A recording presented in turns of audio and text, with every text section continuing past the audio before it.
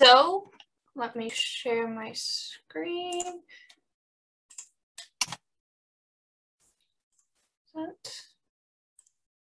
So, hi everyone. Welcome to our 6th installment in this series of workshops that me and the Master Gardeners and the Manassas Park City Library has been holding. I am Casey Hummeldorf. I am the one who's been putting this all together, working with the Virginia Master Gardeners, working with the Manassas Park City Library to bring you guys all this information about gardening and setting up a seed exchange so people can get free seeds and start their own garden. Valerie, if you would love to talk more about the library and about the seed exchange box. Of course. So we just opened last August, so we're almost at our 1-year anniversary here in a couple of months. We are located up at the Blooms Park at the old golf course pro shop. So we are pretty uniquely positioned by the nature trail back here. So when Casey approached us to start the seed exchange and the gardening workshops, we were thrilled to have her aboard for that. I oversee some of the programming here at the Manassas Park City Library. And personally, I am an avid gardener. I've worked at the Norfolk Botanical before, and I'm also a member of the Council of Botanical and Horticultural Libraries on the Eastern Coast. So we are very excited to have this ongoing workshop series with Casey. So I'm going to go ahead and hand it back over to her. Yeah, and the library people, staff are amazing. They're great, and I highly suggest going and taking a look at the library and going and taking a look at the seed exchange box. Overview of the workshop and rules again. Introductions, 5-ish minutes, just did that. We're going to watch a video provided by the Virginia Cooperative Extension Master Gardeners, Becoming a Gardening Detective, also subtitled Pest Management. That will be around 50 minutes, give or take. I also have some final remarks and announcements, and we're going to do our typical Q&A and closing. Rules and discussions. Please keep muting the video, put your questions, put your comments in chat. I love seeing the chat talk, us starting a little chat together. No spamming in the chat. Again, I've worked with little kids for Zoom conferences. It's just a general rule that I put out there. Sessions will be recorded and uploaded onto YouTube. If you don't feel comfortable with being recorded, you are free to leave. I also want to put a quick disclaimer that this video does have a lot of bugs, bug larvae, bug eggs. If you are a little squeamish with that, just be warned. If you want to go, if you don't feel comfortable with that, if you don't feel comfortable with being recorded, that's perfectly fine. Valerie will send you a link to the video once it gets uploaded onto the YouTube channel. We're so happy that you came here if you need to go. And yeah. So yeah. All right, so there's one thing I've learned from volunteering at the Teaching Garden, and that's if you... Can you guys hear my audio? I'm not sure if I had it shared. It is pretty low. Could you turn it up? Yeah. Okay, yeah, I didn't have my sound shared, sorry guys. Plant a vegetable garden, they will come. And by they, I'm referring to insects, disease, and wildlife. We good? Yes. Okay. These 3 issues can truly become an extremely frustrating part of gardening. So during this presentation, I'm going to be focusing on insects and disease and how to best go about managing these garden woes based on something called Integrated Pest Management, or IPM. So I'm sure we're all familiar with that traditional form of pest control, which involves that routine application of pesticides to eradicate a current situation. Well, IPM, it's the exact opposite. It's more of a process that combines different management techniques like cultural, physical, mechanical, biological, and sometimes chemicals. But you see, chemicals are always used as a last resort because the guiding principle behind IPM is to always select the least toxic methods first. So what does that mean?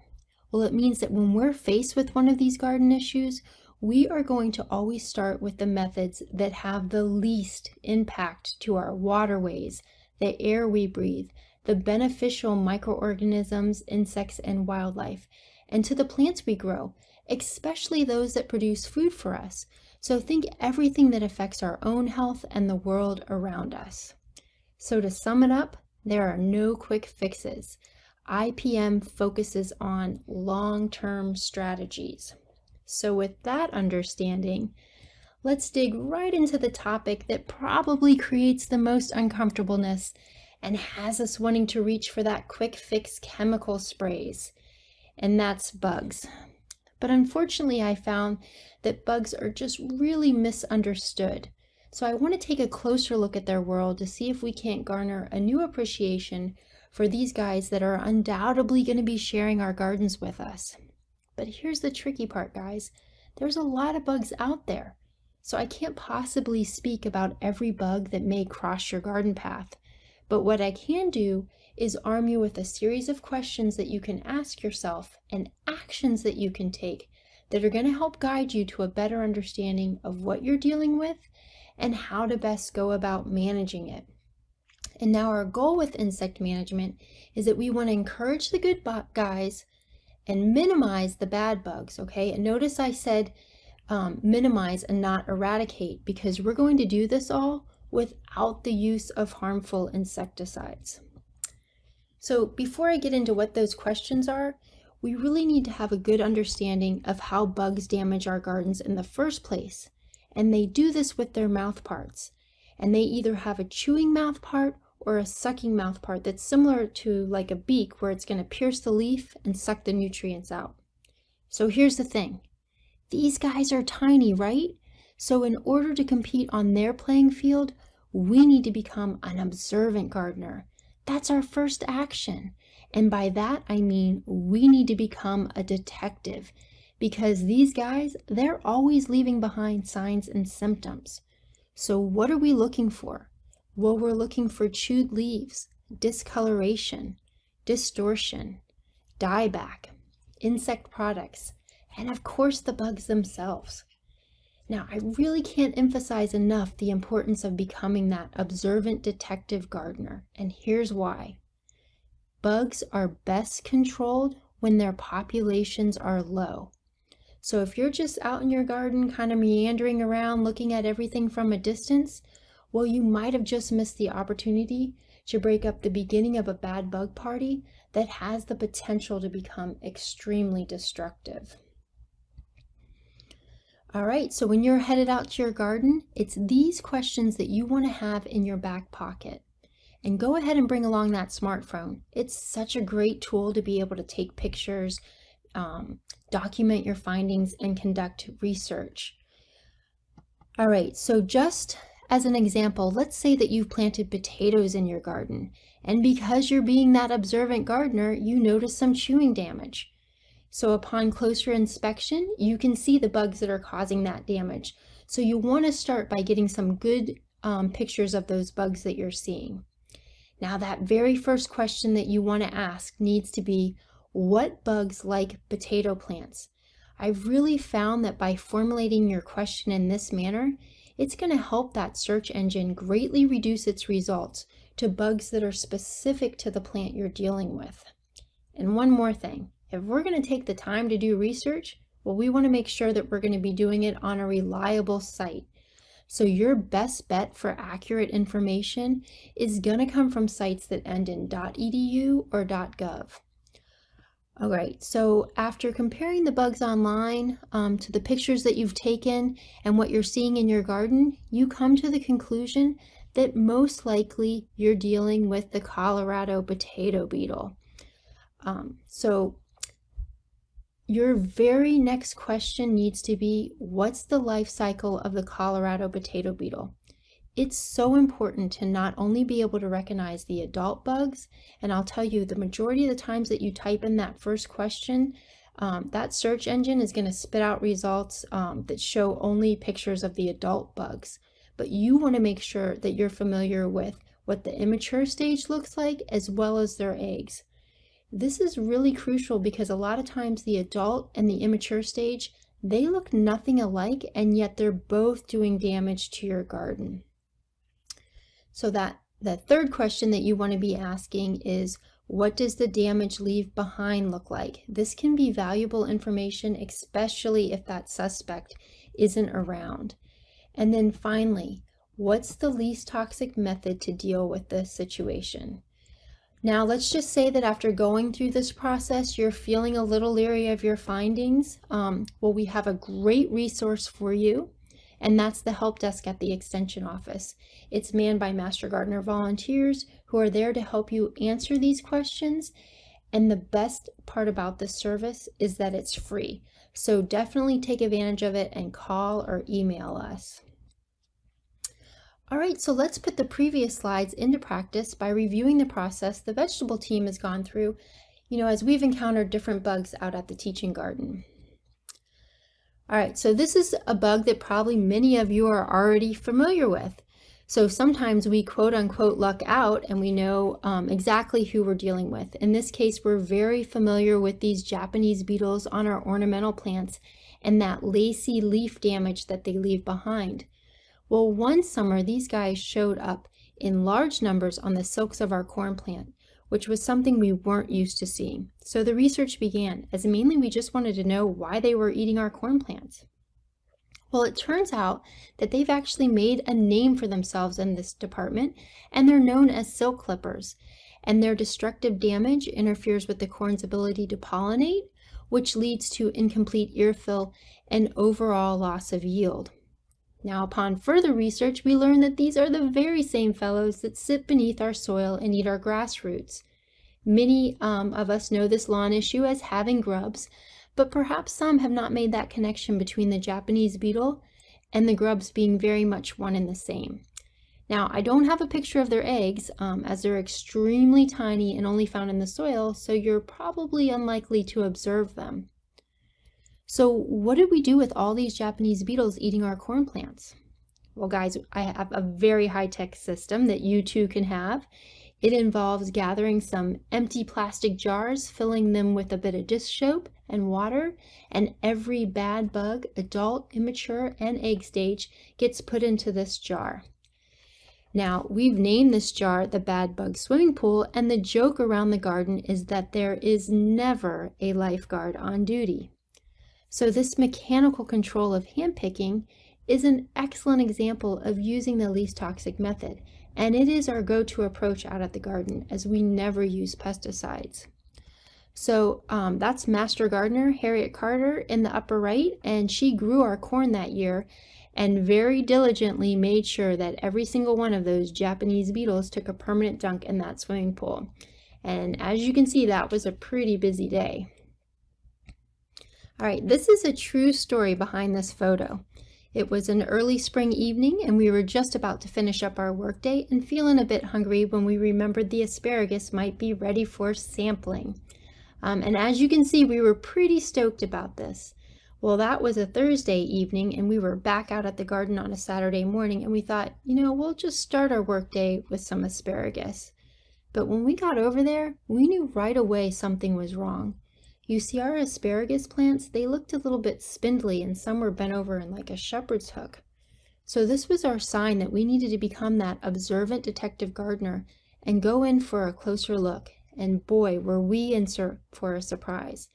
Because not only did we see the adult bugs, but we saw the immature stages and the eggs.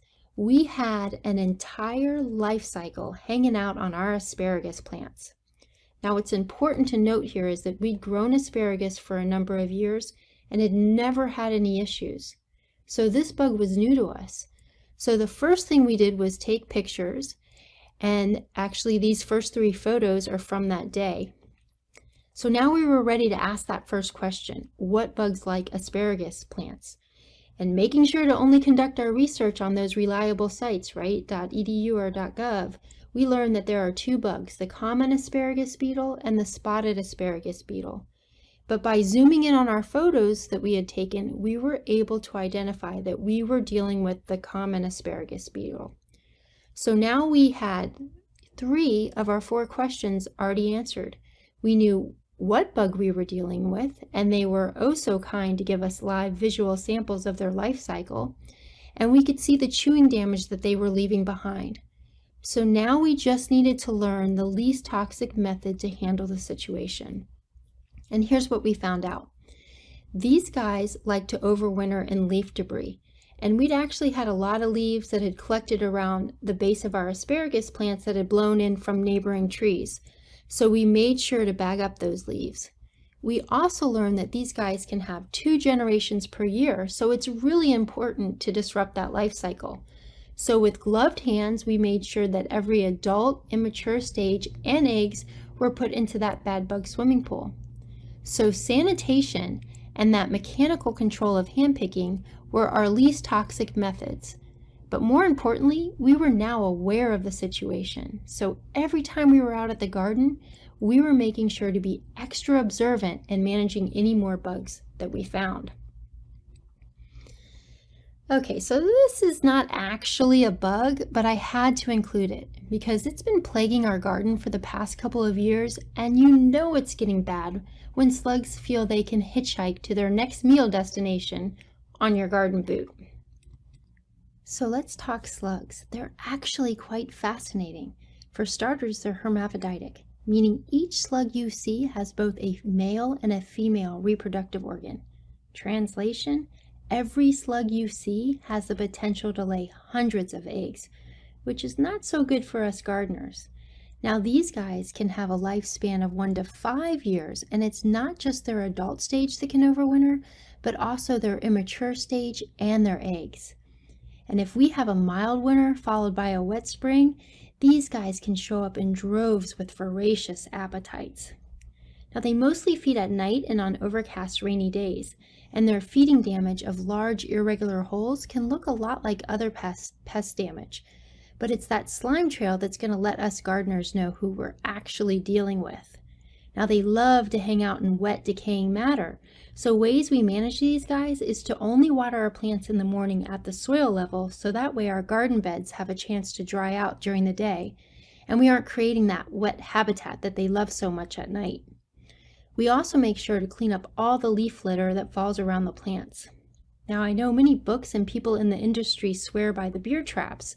I do want to caution against the traditional slug baits, as those are extremely poisonous to your children and pets, and even the diatomaceous earth has the potential to become a lung irritant if accidentally inhaled. So you would never want to apply that stuff on a windy day, and it also has to be reapplied every time it rains. So again, our go-to approach is to handpick these slugs and put them in the bad bug swimming pool, and we always make sure to wear gloves when we do this. All right, so these are some fellows that can help keep that bad bug swimming pool slug population to a minimum. So this slide is a bit of a teaser, as I'm going to be showcasing more bugs that are on our side a bit later. But these next few slides that I'm going to be showing you are of bad bugs that we consistently, without fail, see out at the garden year after year. So the benefit of this exposure is that the process gets easier, right? Instead of having to go through all the steps of identification, it becomes more of a lesson in review. So every year we plant squash, which means every year we invite this fellow. So here's the thing about being that observant detective gardener. Check these 2 images out in the lower right or the lower left corner. We were able to catch the squash bug in the act of laying eggs and in the act of hatching. So talk about being able to mitigate a future issue early, right? These guys never even had a chance to start their damage. So another benefit of being exposed to the same bugs over and over again is that you start to recognize their behavior, and in turn you learn tips and tricks on how to go about managing them. So when we first started working out in the garden, we were noticing the damage that these fellows were causing with their piercing, sucking mouth part. At first there would be this stripling effect on the leaves, and then eventually the leaves would turn yellow and die back. Now we were finding squash bugs, but not enough to warrant the damage that was happening out in the garden. So we consulted a wiser expert who told us to take the garden hose and water at the base of the plant and be observant. Guys, it was crazy. All these squash bugs we didn't see on our first bug check, they all came out of their hiding places and were scurrying up the plant. So the trick we learned is that we never mulch our squash plants, and we're always cleaning up any leaf litter, as we don't want to aid these guys' ability to hide. Okay, so check out this handsome guy. He is my one of my absolute favorites, mostly because he's just so artsy. I mean, even his eggs are outlined in black. But because they are so fancy, they're easy to spot and easy to remember. Now, one thing to note about the eggs. They love to lay their eggs on the underside of leaves, and actually a lot of bugs will do this. So make sure your detective work includes looking for egg masses on the underside of the leaves. Now this fellow, both the nymphs and the adults, will feast on your crucifers and brassicas like your cabbage, your broccoli, your cauliflower, by piercing the leaves and sucking the nutrients out. So how do we manage these guys? Well, we use something called a row cover, which is just a lightweight permeable fabric which helps keeps them out. So one year we planted way too much broccoli to be able to fit under the amount of row cover that we had. So a few broccoli plants were left just outside the row cover. So as you can imagine, those broccoli plants look like a lit up Christmas tree with all these colorful harlequin bugs all over them. But it made our job of knocking them off into the bad bug swimming pool very easy. So what those broccoli plants became known as is something called a trap crop. Now, a trap crop are plants that are grown to specifically lure an offending pest away from your nearby crops. But what's important to note is that once the trap crop has served its purpose, it must be removed from the garden, as it's going to continue to draw that offending pest. But once those pests realize there's no more foliage for it to feast on, they're going to quickly go seek your healthy plants. And another thing to note is that you never want to put trap crops into your compost pile, as bugs can be vectors of disease. So you don't want to introduce that to your compost pile. All right, the imported cabbage worm. This is another pest of the cabbage family. You know, we would go out to the garden in the morning and we would see this, right where this, red arrow is pointing, all over our cabbage plants leaves. And this, my friends, is cabbage worm poo, or frass for a better term. It's an example of an insect product, and it is our sign that we need to get down on our hands and knees and start looking for worms.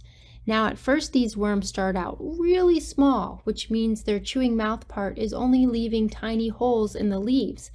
But as that mouth part continues to grow, so do the holes in your leaves. And if left unchecked, you could have nothing but the midrib of your plant left. So the trick we learned is at the end of the workday, we make sure to take the garden hose and wash off all the frass. That way, when we come out to the garden again, if we see more frass, well, we know we have more worms we need to be looking for. Now, the butterfly is not doing damage to your garden. She is happily flying around and pollinating your plants. But she's also doing something else. She is laying eggs you can't see. So again, we use that row cover as a means to keep her out. Now, I'm also showing some images of the black army cutworm, as this is another fellow that has been plaguing our garden. But the same management techniques I just talked about apply to this guy as well. So here's that Colorado potato beetle I used as an example from earlier. Now, we love to grow potatoes out at the teaching garden, and I grow them in my raised beds at home. So talk about a lesson in review. I've gotten to know these guys way better than I want to. So notice the image of the larvae and how it really looks nothing like the adult stage. So this is an excellent example of why it's so important to learn the life cycle of the bug you're dealing with, because both stages will be doing damage to your garden with their chewing mouth parts. So these guys will overwinter in the garden soil, and they can start their damage as soon as those potato shoots emerge. So one way we manage these fellows is by strawing our potato plants. Now we lay straw around our potato plants for many reasons, but the straw will slow those beetles down as they're emerging from the soil, and it's also doing something else. It's providing a great habitat for our predatory friends, the spiders. So those spiders move right in on those beetles, which means less for us to deal with. So definitely a win-win. All right, this is my least favorite bug, okay? We've had these guys out in swarms on our pumpkin plants. They can overwinter in nearby woods and weeds, and they can have 2 to 3 generations per year. They love to hang deep down in the blossoms, and we found that the only thing you accomplish if you go in and dig after them is that you just end up tearing up the blossom. So a trick we've learned is that you can take the garden hose, fill the blossom up with water, they'll float to the top, and you can get them into the bad bug swimming pool. Now what makes these guys so bad is that they're serious vectors of disease, so much so that you could come out to your garden in the morning and find wilt and sudden death to your plant. They're just a bad bug. But check this image out. This was another great sighting out at the teaching garden. Do you remember that bad bug swimming pool filled with all those Japanese beetles? Well, this assassin bug must be Harriet's BFF, right? And I think it's an excellent example of why it's so important to select the least toxic methods, because pesticides don't discriminate. They will kill your bad bugs right along with your good bugs, and your good bugs are another way to help control those bad bugs. So it's just as important to do your research and understand what bugs should be left alone in the garden. So let's talk about some bugs that we would gladly leave the garden gate open for. So there's 3 types of beneficial insects: the predator, the parasitoids, and the pollinators. So the picture to your left was also taken out at the teaching garden. And I just have to say, when you truly become that observant detective gardener, be prepared to be amazed. That's what happened on this particular day. We were doing our routine bug check when we came across these eggs that were hanging off our shallot plants. Now they look like they were suspended in mid-air and glowing. Now this was a new find to us, and thank goodness we did our research, because these are the eggs of the green lacewing, and something we learned we very much wanted hanging out in our garden. Now the reason why these eggs are hanging from these fine filaments with just enough elbow room between each other is because when they hatch, they are such ferocious eaters that they will actually eat each other. But what are they really looking for? Well, they're looking for aphids. And they've done such a great job of eating aphids that they've been nicknamed the aphid lion. So perhaps you've seen the adult flying around your outside lights. Well, if you do, just smile and hope she's laying eggs in your garden too. Now, something else happened on this day too. You see, this find caused so much excitement that the gardeners from the ornamental beds that don't always venture over into the vegetable garden, they were coming over to take a look. And we were sharing what we had learned. So I encourage you, when you find something so exciting out in your garden, don't keep it to yourself. Share it with your neighbor, your spouse, your kids, because it's this sharing of information which can help remove a lot of that uncomfortableness that people feel about bugs. So this is another predatory insect that perhaps many of you are familiar with. Well, up until recently, I wasn't familiar with what the egg case looked like. I had one of these egg cases attached to the underside of my patio umbrella, and I honestly thought it was some type of, wasp nest, so talk about feeling uncomfortable. Well, around that same time, there happened to be an egg case attached to the row cover out at the teaching garden. And Thomas Boyles, our extension agent, enlightened me to what it actually was. So again, it was the sharing of information that helped to remove the uncomfortableness I was feeling. So be on the lookout for these egg cases. They are usually attached to like woody stems. They can be found in leaf litter, fence posts, row covers. But the female will lay her egg case in the fall, and it's going to overwinter with lots of brothers and sisters, and then the warm temperatures of spring will tell them it's time to emerge. So someone also brought in an egg case to Thomas's office, and the warm temperatures of the office confused these guys into thinking it was time to join the world. So it's definitely not a good idea to bring an egg case into your home. But as you can see, these guys are just, smaller versions of their adult self. Now, I understand there's been a lot of controversy about the Chinese mantid outcompeting our native mantid. What's important to understand is that a lot of our predators are what's called generalist. They will eat your bad bugs, but sometimes those good bugs will get in their clutches too. So you know that saying, the bad and the good are always intertwined? Well, that is definitely the case in the insect world. So let me introduce the arachnid wasp and the hornworm. Now, I am convinced the creator of all those alien movies got their ideas from these two. So let me explain. The hornworm is the villain. He will chomp away at your tomato plants, and he'll leave these grenade-looking frass all over your leaves. But should he go into the bad bug swimming pool? Because you see, he attracts the arachnid wasp, who is very much beneficial. And this is where the story gets interesting. So that arachnid wasp will fly into your garden, and she will seek out a hornworm. And when she finds one, she will lay her eggs inside the hornworm. Those eggs will hatch, and the larvae will eat the hornworm from within. So as you can see, that hornworm is no longer an issue to your tomato plants. Once that larvae has had its fill, it will chew a hole and emerge on the outside of the hornworm, where it will then spin its cocoon, pupate inside, and then emerge as an adult, and then the whole cycle begins again. So guys, what this demonstrates is that the good and the bad of the insect world is not black and white. It's more of a balancing act, and we as gardeners have to ask ourselves, how much damage is acceptable? If you only have a little bit of damage happening to your tomato plants, then maybe it's best to leave those hornworms alone, because that arachnid wasp is only going to come to your garden if she has a food source and a habitat for her young. Now, if you have a ton of damage happening to your tomato plants, then maybe the bad bug swimming pool is the way to go. And I can't emphasize enough just how delicate that balance is between the bad and the good bugs. There are so many instances where the bad and the good have become one. For example, there's the female Typhia wasp who will go underground and she will seek out grubs. And for each grub she finds, she will attach one of her eggs.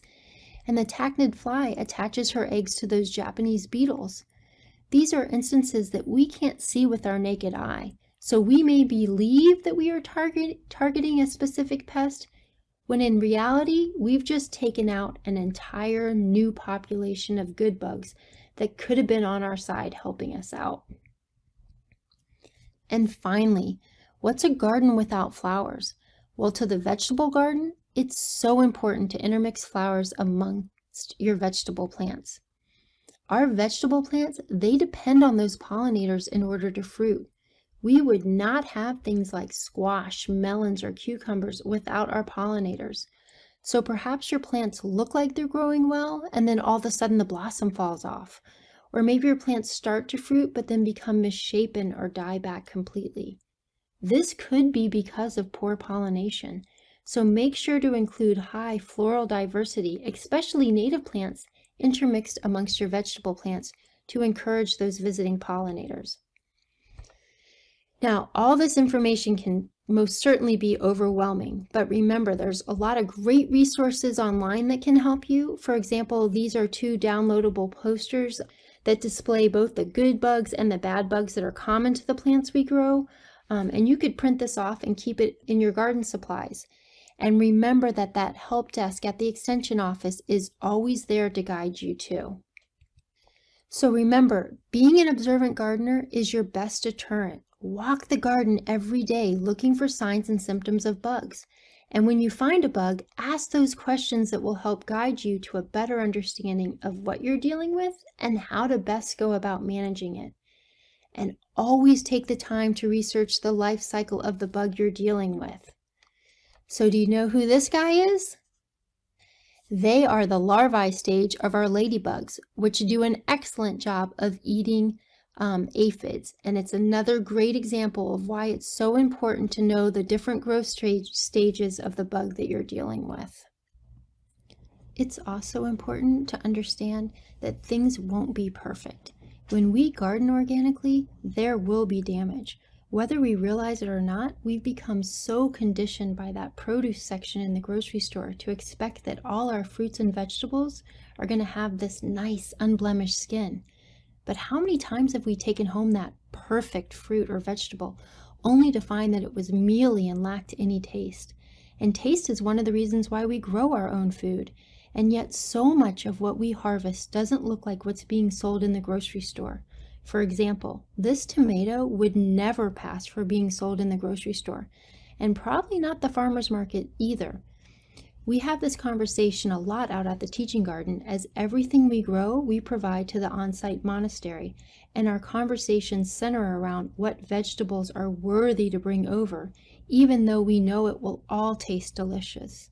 So what we really need to do is change our mindset on the definition of perfect, because when I sliced away those not so perfect parts of this tomato, there is still plenty of juicy tomato left to enjoy. It's also important to take things in stride, because sometimes those bugs are just going to win. So this picture was taken right before we were getting ready to remove this cucumber plant. And you can see that's Thomas in the background. He's not looking very happy, but he's taking things in stride. So two things occurred that caused the early demise of this cucumber plant. First, that dreaded cucumber beetle got out from under us. And if you remember me saying, the reason why those guys are so bad is because they're serious vectors of disease. So you guessed it, those little boogers passed along the bacterial wilt virus. So what this demonstrates is that often, if not most times, you will be dealing with more than one issue when it comes to an unhealthy plant. So you want to make sure that your detective work includes not only looking for signs and symptoms of bugs, and this segues right into our next topic, but also disease. Okay, so disease is a challenging subject. And unlike with bugs, which we clearly saw have their benefits, even the bad bugs have their benefits, I find no redeeming qualities when it comes to disease. It's absolutely maddening, whether it's happening to ourselves, our loved ones, or to our plants. It's extremely frustrating, and oftentimes we're left with no answers. And that's because disease is difficult to diagnose. Understand that unless a person's title includes plant pathologist, there are no real experts. So our best strategy is going to involve being that observant, detective gardener, asking the right questions and documenting our findings so that we can arrive at a good educated guess, or we can provide accurate, helpful information to those trained individuals who can take our plant samples and our information and give us a more conclusive diagnosis. So here's where I'm going to confess that I have sat in a lot of lectures that focus on disease. And most of the lectures involve flashing images of unhealthy plants and discussing the diseases that afflicted them. So these lectures were fascinating and I thoroughly enjoyed them. But the problem was when I went out to my own garden and started seeing issues, those images really didn't help. I didn't have an action plan to go about figuring out what was happening in my garden. So that's what I would like to focus on here, arming ourselves with an action plan. So to do that, we must first understand what disease is. And I want to start with the definition because it's actually in the definition that tells us gardeners what our first action needs to be. So the definition is that disease is an impairment of the normal state of living that interrupts, modifies, or stresses vital functions. It's this part of the definition, a normal state of living, that tells us gardeners what our first action needs to be. And that is, we must first have a good understanding of what a healthy plant looks like. In other words, we have to have a good understanding of what is normal for the plants we are growing, so that we're able to detect early the beginnings of an issue. So for example, it's familiar that tomato leaves are green. Well, there are some tomato varieties where the leaves are purple. If we didn't understand that was the normal growth pattern for that variety, we might think something is wrong and start doing things to that tomato plant that we really shouldn't be doing. So, take the time to increase your plant-based knowledge to learn what the normal growth pattern is for the plants you're growing versus when there's actually an issue. It's also important to understand the components that come together that cause disease in the first place. So specific conditions must be present for the disease to develop. And it's like a kaleidoscope that all bears down on that first component, which is the host. In this case, that's your vegetable garden. The next component is an environment that's conducive to the development of disease.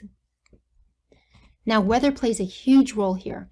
Think temperature extremes, moisture extremes, but it also includes other factors like poor soil health, too much pesticides. But what's important to understand about this component is that it's non-living and non-spreading. A lot of times it'll be referred to as an environmental disease or disorder. But what this factor is doing is it's weakening your plant and making them more susceptible to the next component, which is the pathogen, and that is your living, spreading disease. And then the final component is time. So when the host, favorable environment, and the pathogen all coincide for a period of time, well, you've just built yourself a sturdy table for disease. So unlike with bugs, where most of the time you can actually lay eyes on the suspect, there are very few instances when it comes to disease that you're actually viewing the disease organism. What you're actually seeing are the signs and symptoms that organism is causing, and it's the observant gardener that will then be able to tell their plant is no longer in a normal state of living. Now, if one leg of that table is removed, disease caused by the pathogen cannot occur. But before we get too excited, let's take a closer look at exactly what that means. So if we remove the host, we don't have a vegetable garden, which is why you're taking the time to listen to this presentation. So that's definitely not an option. And we have absolutely no control over time. So that leaves the environmental component. And I'll be the first to admit a lot is still out of our control when it comes to Mother Nature. And yet so much is in our control within this component. And it's our job to provide the best growing conditions so that our plants can grow to be their strongest and healthiest to stand up to those factors that we can't control. And this is where prevention becomes our biggest defense against disease. And the reason we want to take preventative measures is because disease is best controlled if it's never allowed to take hold in the first place. This all starts by being that observant detective gardener, choosing the right location. We like to say right plant, right place. You do not want to grow your vegetable garden in the shade. It will only lead to weak and spindly plants. Aim for an area that is well draining and receives 6 to 8 hours of sun. Grow and care for your soil first. This is so important. You want to let biology do its work. I really want you to think of compost and cover crops as your biggest teammates out in the garden with you, because it's those two that will help increase that microbial population and diversity, which is then going to compete against those pathogens.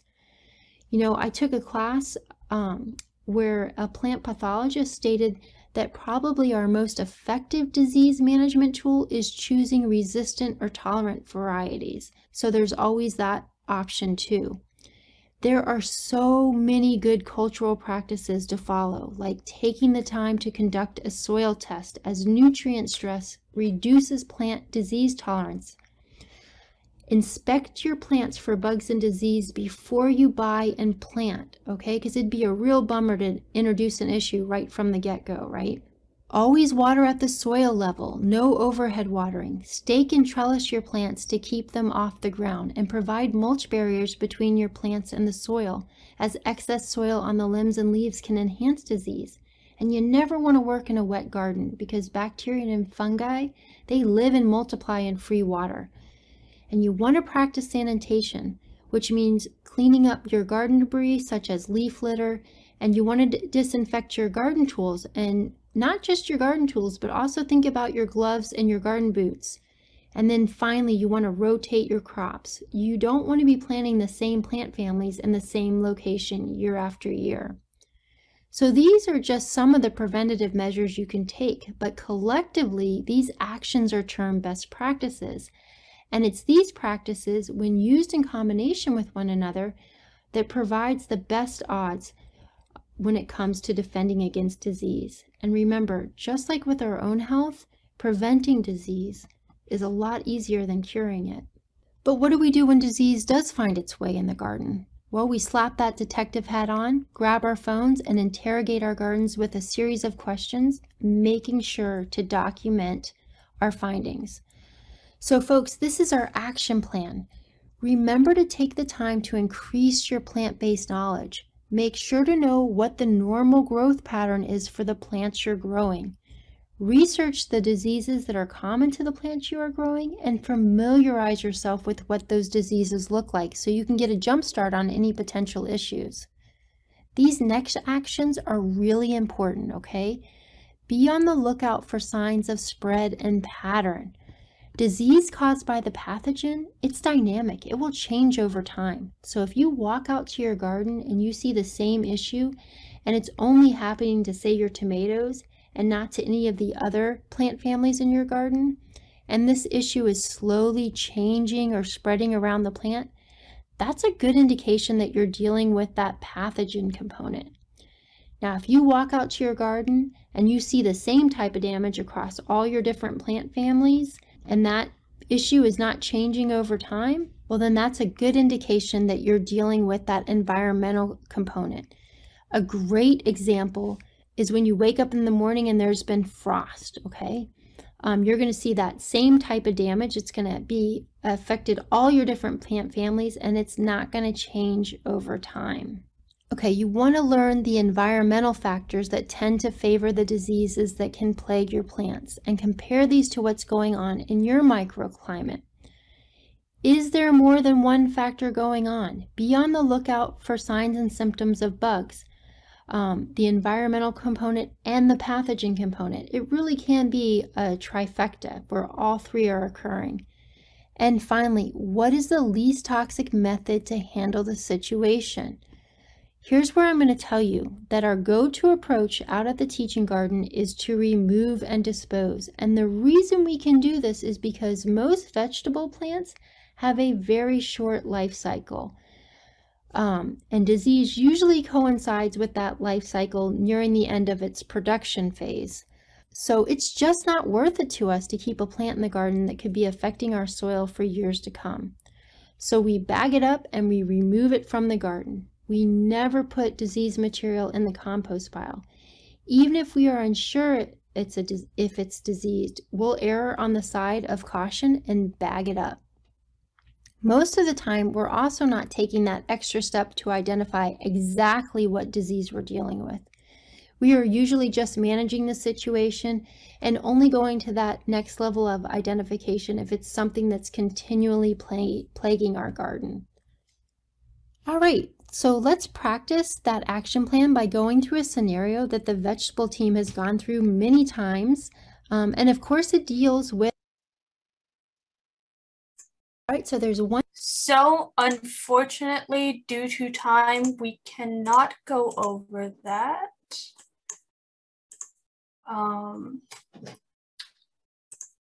Give me a hot sec.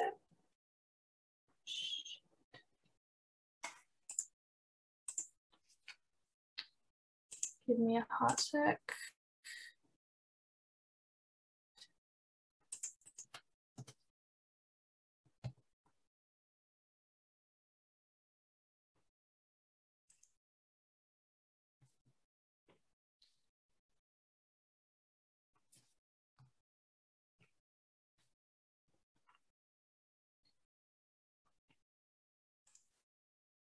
Sharing screen.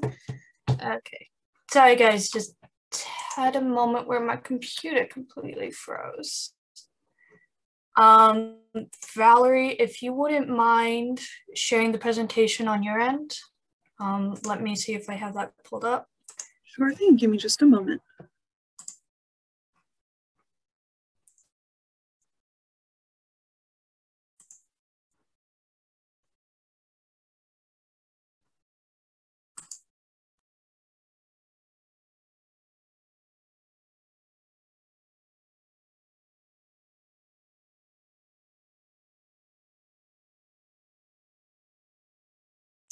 I think I got mine to work again. Hold on.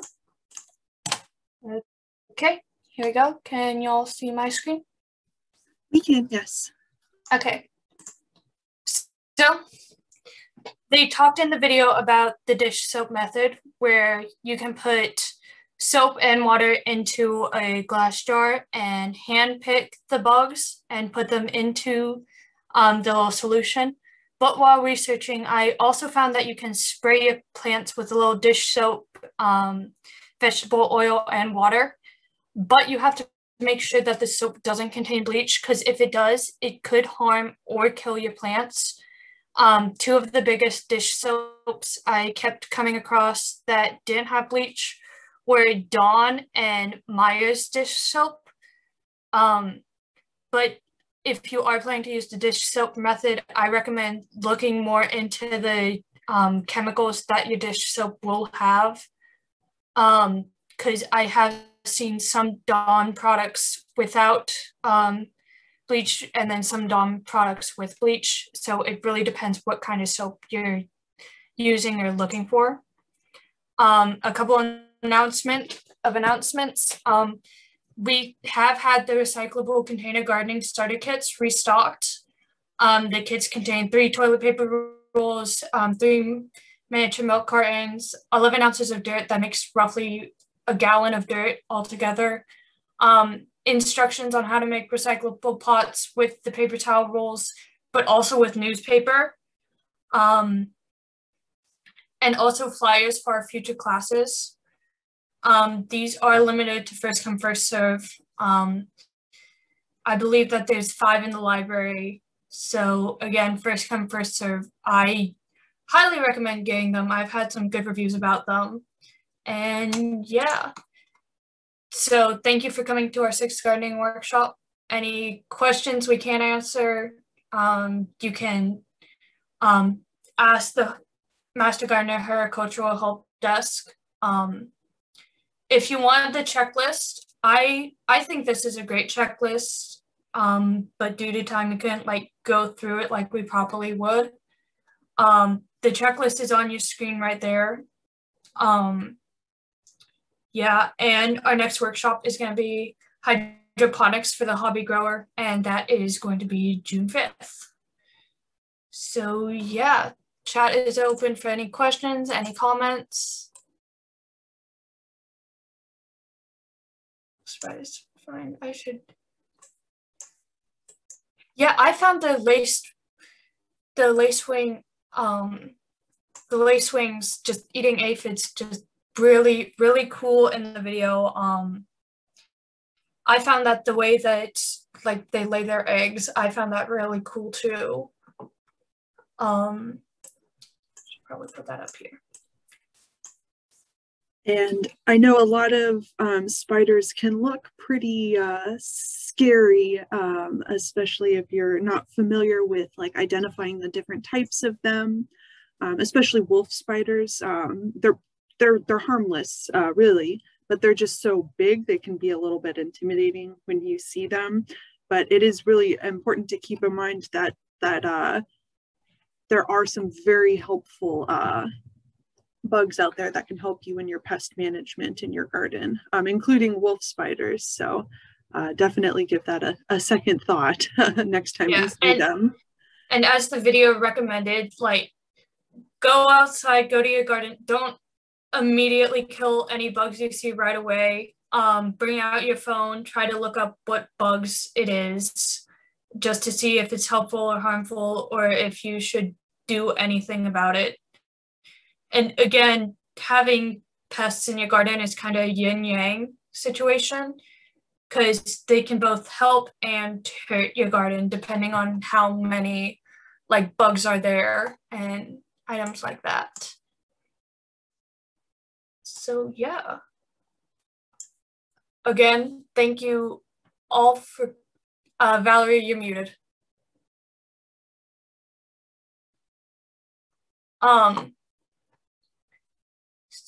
So yeah, thank you all for coming.